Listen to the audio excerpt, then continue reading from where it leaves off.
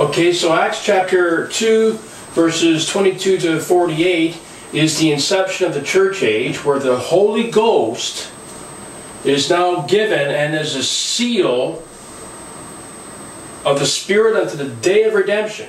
And it's introduced first as given by and detailed by Jesus Christ himself in Acts chapter 1, verses 5 to 8. First to the Jews in Jerusalem and Judea. It will eventually go to the ones in Samaria. And then finally, unto the uttermost parts of the earth, and or to the Gentiles. Now what's noteworthy in Acts chapter 2, in Acts chapter 2 verse 37 and 38, where Christ, or where the Apostle Peter states, repent and be baptized, every one of you, in the name of Jesus Christ for the remission of sins, and ye shall receive the gift of the Holy Ghost. What's interesting to note is that he's telling the Israelis to repent, and that repentance is in relationship to the fact that they, as a body of people, were guilty of crucifying the Lord of glory. Peter says, ye by wicked hands ye have taken, and ye have crucified the Lord of glory. Acknowledge him as your Messiah. Repent of your disbelief as an Israelite under the law, that you were guilty of crucifying your Messiah, and now identify with him through baptism. And if you identify with the resurrected Jesus Christ, then you shall receive the gift of the Holy Ghost. That's the message to the Israelites in Acts 2, verse 37-38. As we move through this time chart now, eventually we're going to see a Gentile proselyte convert. A Gentile proselyte convert by the name of Nicholas. Nicholas in Acts chapter 6 is described among the company that he is with as being filled with the Spirit. Okay, he's filled with the Spirit of God, and outside of those parameters, he had been subject unto the Acts 2:37 message, because remember, Peter had not yet opened. He was given the keys there in Matthew chapter 16 verses 18 and 19, and he was to open up the door unto the Jews in Acts chapter 2. He opened up the door to the Samaritans in Acts chapter 8, and we see eventually that he will open up the door in Acts chapter 10. And of course, the book of Acts is a chronological book that takes you systematically through each phase of the deliverance of the gospel message. So in Acts chapter 6, we see a proselyte. He's not a proselyte under the law. He's filled with the Spirit of God. He is a proselyte under the conversion message of Acts 2, 37 and 38. I suspect he may very well have been there on the day of Pentecost, and in either case, he responds to that message. And he's filled with the Holy Ghost. And he's a proselyte. Now eventually, we move to Acts chapter 8. In Acts chapter 8, Philip goes down zealously. He preaches the gospel to the Samaritans. They respond. They are water baptized. They believe they're water baptized, but they don't receive the Spirit until Peter and John come down.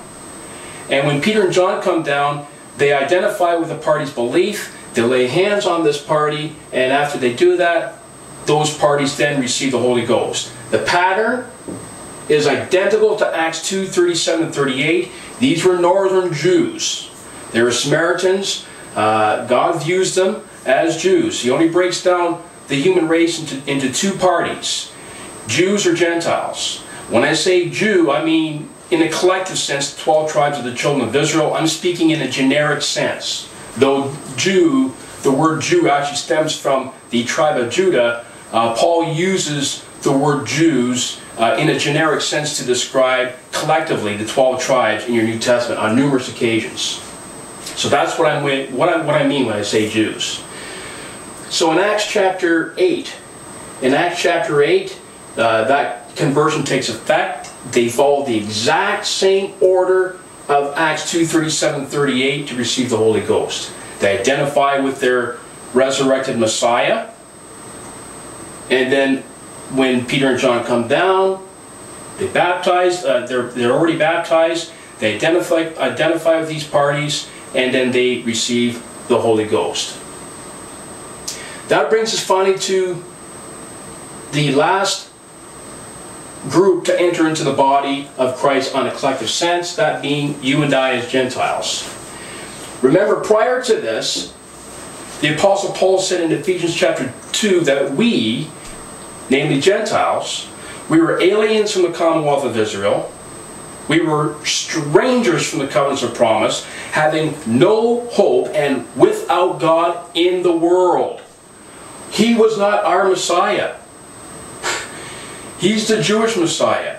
So there's nothing to identify with in Christ prior to his resurrection, because we were aliens from that relationship. That's why we don't get baptized until after we enter into a relationship with Jesus Christ. Once we enter into a relationship with Jesus Christ, we were baptized by one Spirit into one body, namely the body of Christ.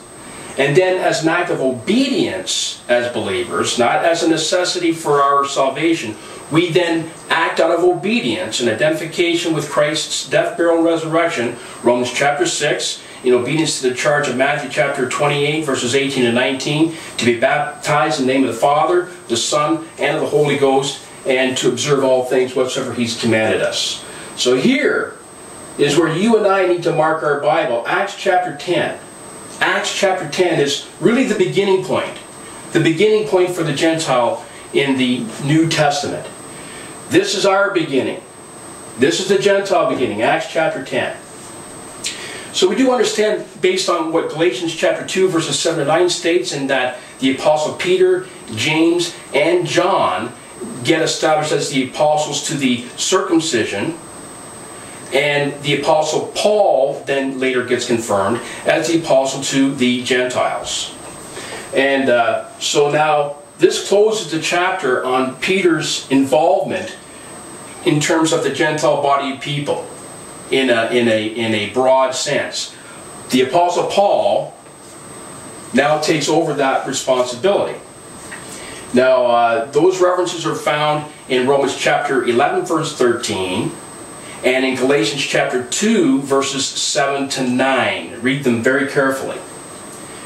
And so we come here to the Apostle Paul. The Apostle Paul now writes the letters to the churches. And from the book of Romans right through to the book of Philemon, those are the Pauline letters. And that specifically is the revelation with respect to the Gentile body of believers in the church age. That is specific to you and I. That's directed to us. So when Paul has been given the revelation of the gospel to the Gentiles in 1 Corinthians chapter 15, he states how that Christ died for our sins according to the Scriptures, and that He was buried, and that He rose again on the third day according to the Scriptures. And then Paul reaffirms the differences between the gospel to the circumcision versus the uncircumcision, as detailed in the previous video in Acts chapter 18 and 19, when the Apostle Paul confronts John's disciples. John's disciples in Acts chapter 19, we see in chapter 18, Aquila and Priscilla, they take Apollos aside, they expound unto him the way of God more perfectly. Apollos, having only preached the baptism of John, was corrected by both Aquila and Priscilla. In Acts chapter 19, the Apostle Paul reestablishes that same truth when he meets John's disciples. That's John the Baptist's disciples. In Acts chapter 19, verses 1 to 6, he says, "Have you received the Holy Ghost since you believed?" And they said, "We have not so much as heard whether there be in the Holy Ghost." And he said, "Unto what then were ye baptized?" And they said, "Unto John's baptism." Then said Paul, "John verily baptized with the baptism of repentance, saying unto the people that they should believe on him which should come after him, that is, on Christ Jesus." That's the resurrected Christ Jesus. Not the one who walked and offered the kingdom. Not the one who offered the kingdom who was rejected. No. This is the resurrected Jesus Christ.